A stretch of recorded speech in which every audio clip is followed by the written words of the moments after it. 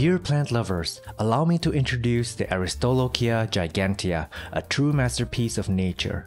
The Aristolochia is a large genus of over 500 known species, and the gigantea is a climbing species found in the shaded and humid tropical forests across Central and South America. Their heart-shaped leaves are very easy on the eyes, but everyone would agree that their flowers steal the spotlight. Not only do these flowers resemble rotting meat, within the depths of each flower, a hidden chamber emits an irresistible fragrance reminiscent of decaying matter.